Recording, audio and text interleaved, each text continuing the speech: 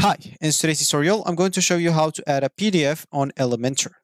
So the first thing that you would like to do, of course, is just go and open whatever browser you're going to use to follow this tutorial steps with.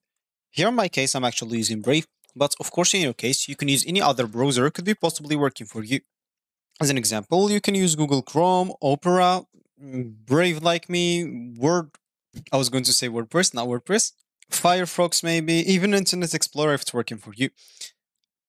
And once you go and open that browser, make sure to go to this URL section and simply type elementor.com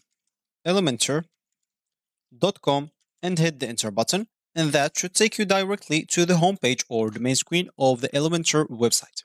If you have an account, make sure to go to the top right corner, click at login, and you will find that page to enter your email, password, then sign in into your account or log in into it, or you can even continue with your Google account to get logged in into your account without any time wasted. If you don't have an account, click at get started here at the top right corner, or you can click on that on the middle. Here, choose the design to start your website. Let's say, an example, digital marketing for me, start with this design. And as you can see, they'll actually ask you to pay for a plan, first of all, so you can start using the design.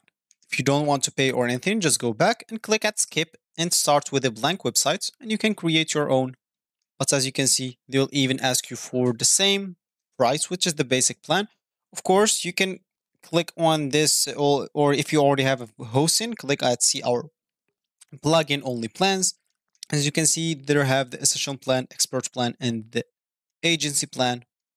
Each comes with its own features and price. So once you created your account or you sign in into your account, you'll find yourself on something like that, which is going to be your home screen or your main screen after you logged in into your account on Elementor website. So as I said at the beginning of this tutorial, we would like to add a PDF, and let's just get into the website builder. Here, as you can see, if you type a PDF, as you can see, nothing will appear to us. So what can we do actually is add a button here. And once we add a button, just go to the link and make sure to add here a PDF link. And once someone press on that button, it will take them to the PDF right away and you will be good to go. Of course, you can change the text to whatever you want, like here or whatever. And that's it. So that's all actually for this tutorial. I hope you like it. Thank you guys for watching it. Good.